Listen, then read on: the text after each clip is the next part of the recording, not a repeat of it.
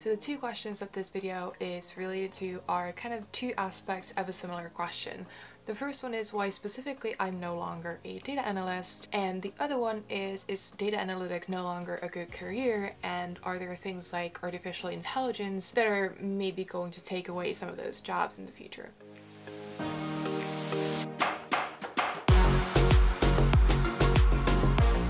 Let's begin with the first part of why I personally, me specifically, am no longer a data analyst or call myself a former data analyst. So a slight bit of background on my career. I started as a data specialist in early 2016 after I came back from Montreal, and I've worked with data management, data analytics, data consulting, and sort of the overall data space for about 4.5 to 5 years now. In May last year, I switched roles to become a project manager, specifically in the systems project management space.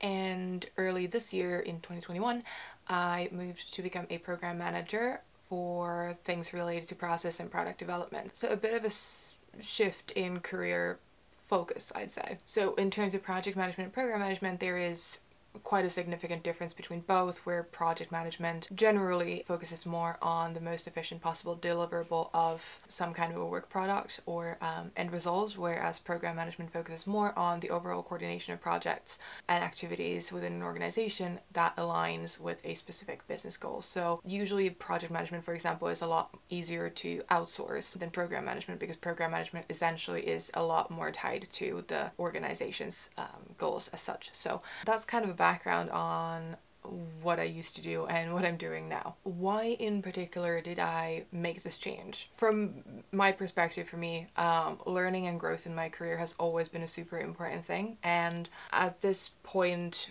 about a year ago, I had learned a lot about, data analytics and the data field of work. But I felt that, the project management, program management aspects of my personal skill development were something that I wanted to work on still. And so for me, it was mainly focused on, balancing out my personal skill set and focusing on a different kind of a skill set for a while. So I had worked with systems and system related analytics before. My most recent sort of analytics work before I transitioned into systems project management was mostly related to systems performance, systems related processes, and systems use. So from that point of view, it aligned very well with what I'd done in the past and what I was very good at from an analytical perspective. From an outsider's perspective, my move from project management to program management may have seemed quite fast. It happened within roughly 6 to 7 months. But actually, in the background, I had been working on the project that I ended up moving to take over when I officially moved into project management for probably 6 to 9 months before I actually officially transitioned into a project management team. So for me, I worked on the same project for, I'd say, anywhere between like 14 to 16 months. And in terms of program management, it was, again, a similar skill set, and I also wanted to see about this new organization that I joined because it was just incredibly exciting. There was never anything wrong with data analytics as a field. I still do a lot of analysis work in my current job to sort of support prioritization efforts, for example, and my projects, but there was a set of skills that I wanted to develop, such as stakeholder management and stakeholder communications, that I couldn't really get to do in the same extent when I was a data analyst as I can in project and program management roles. So it was mainly to bring more variety into my personal skill set and career. And I talked about this a little bit previously on Instagram, so if you're not following me there, do it, because I do talk a lot on there, and I share a lot of experiences from just my day-to-day life. But I shared a little bit about how I've always had this mixture of advice on whether I should specialize or stay a generalist, and a lot of people are really pushing that specialist narrative, and I understand it for certain industries, but I also look at things from my own experience perspective, where actually it's not a specific specialization that gets me hired each time. Actually, it's a combination of a couple of different areas. So experience with data, project management, product related work, and usually my business background in addition to that is the combination that keeps being interesting to employers. It's not that they hire me for a one specific skill set, it's the mixture of all of those, and that's why I kind of call myself an expert generalist, and that hopefully, once I explain it a little bit, helps you understand why I would want to strengthen something in my skill set that isn't necessarily yet as strong as some other parts. So for me, I realized that obviously my business background is my business background. I have my education in business and a good solid set of experience in data, so I have that kind of as an underlying specialization on top of the business background. But then when it comes to things like project management and product development, I've worked with both, but not to the same extent as, for example, with data. Working in systems project management and then process and product development related program management, that's kind of trying to balance out the skill equation that I have so that I can sort of lift that side of my skills up to the same par with the business and data background.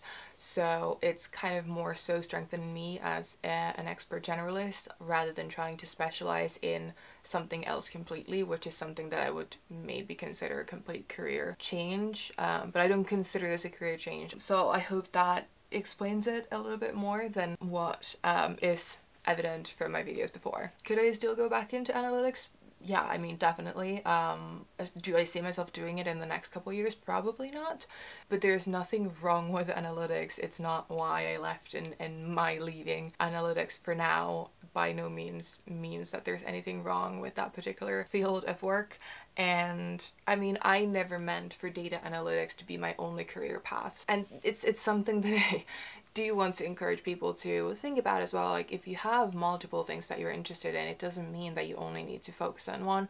You can build them all together to make for a more interesting combination than necessarily one specialization would be. What I also want to highlight is that if you do decide to become an analyst and further down the line maybe you want to try something else, the skill set that you have as a data analyst is incredibly valuable for other professions as well. So as a project manager, for example, it's not always easy to get data analytics support. So sometimes it might be easier to do some of your lighter analytics yourself and just save time, even if it's technically not your job. You're also going to gain a wonderful way of thinking, at least in my perspective, of looking at things from a data-driven perspective. So basing your understanding of your work and prioritization and organizational goals on data rather than just subjective gut feelings or what you feel might be important. You'll have this different way of basing your decisions on evidence. Even if you end up going into basically almost anything else, the data analyst skills are going to serve you well. So that's also something that I want to say. If you're somehow worried that if you pursue this, you can't do anything else, no, if you pursue data analytics and then you decide to do something else, your background is going to be hugely valuable. So no, my reasoning for leaving data analytics wasn't grounded into data analytics being a bad career path in any way, more so just my own willingness to grow a complementary skill set for my career growth. And so that's about that. But we have the other question that keeps being linked to this one is if data analytics is a good career path still and what the future of that might look like. So I think data analytics absolutely is still an excellent career path. Companies are struggling to just have enough data literate people, which is a much lower skill level in data than what data analytics as a career path actually requires. There's a huge need for data analysts in organizations.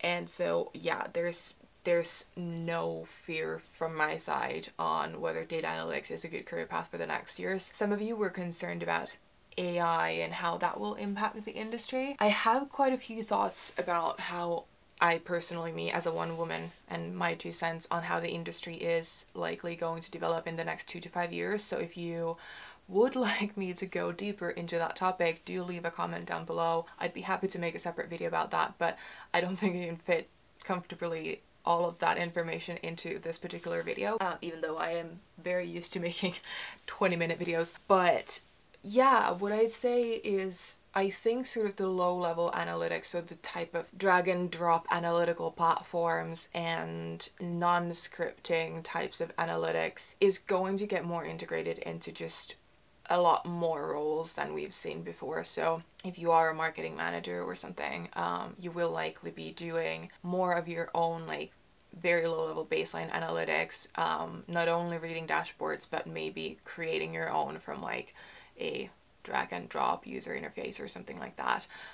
So I think that's going to be more common. But when we think about analytics teams right now, I think that's only going to be good news, because right now I feel like a lot of analytics teams are very stuck providing low level analytics support to teams that don't have enough skills or data skills to do that themselves. So what I actually see this doing is focusing data teams and data analytics teams to actually execute on the things that they're specifically good at, not just providing individual queries to individuals in just various teams, but actually going harder to the two kind of main aspects of analytics that I think a lot of analytics teams have. So the breadth of analytics, so scaling insights across the organization and making sure that the resources and the analytics capabilities that the teams need in order to do those low level analytics themselves are there, and sort of become this almost like an analytics business partner to the organization. Because if you think about it, you have business teams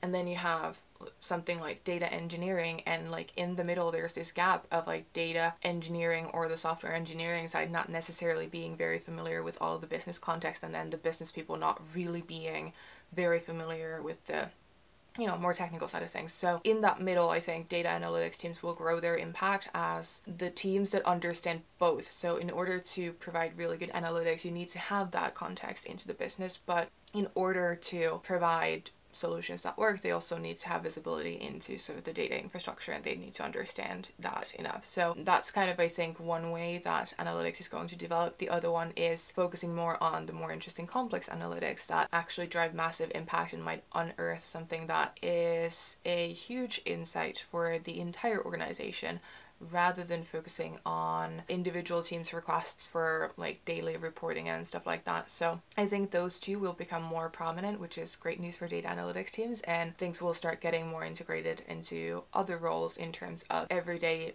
analytics. So still a huge importance on data analytics teams, just a slightly different context and scope than before. But that's just my 2 cents on what I think is going to happen. If you'd want me to go more in depth into this, do let me know. And so I know some people have been kind of worried about this sort of longer term perspective of like, do you think data analytics is going to exist as a profession in, I don't know, 5 to 10 years? And my personal opinion is that yes, I think it will. Will it look a little bit different than it does today? Most likely, yes.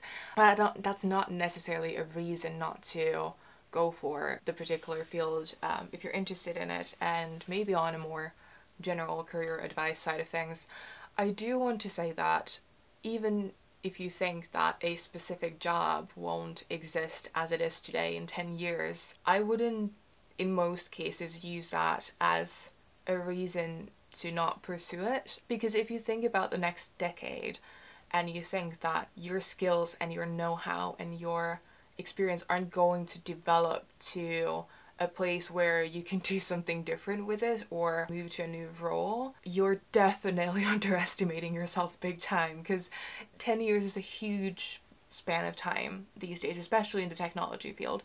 So if you think that you might be interested in this for like the next 5 years, like absolutely go for it. I was in data analytics for about 5 years, and now I'm doing something kind of adjacent but still different, and the skill set that I built during those years absolutely facilitated that change. And so yeah, don't downplay or underestimate how much you are going to develop and learn within that time period. It doesn't matter if data analytics looks the same in 10 years. And so I hope this perspective was helpful, and since you were requesting this, I hope this answered some of your questions about why I'm no longer personally a data analyst. I'm kind of thinking about 2 follow-up videos on this, because there are kind of two directions in which I could talk more about this, and I would love it if you could leave a comment down below if any of this is interesting to you. So one would be a more in-depth look at my career and how I got from, you know, university to this particular point in time where I'm working as a program manager in a tech company, and what decisions I made along the way and what I was teaching myself or learning by myself during this time, because obviously I never stopped studying even though I wasn't in school anymore. And another video that I've been mentioning in this video would be one about how I think data analytics will look like maybe in the next 2 to 5 years and what kinds of developments I see happening in the industry. So if either one of those would be interesting, let me know in the comments. If you like this video, hit the thumbs up button so that more people can find it, and if you'd like content like this in the future, hit the subscribe button and the bell to never miss an upload. With that, I'll see you in the next one. Cheers.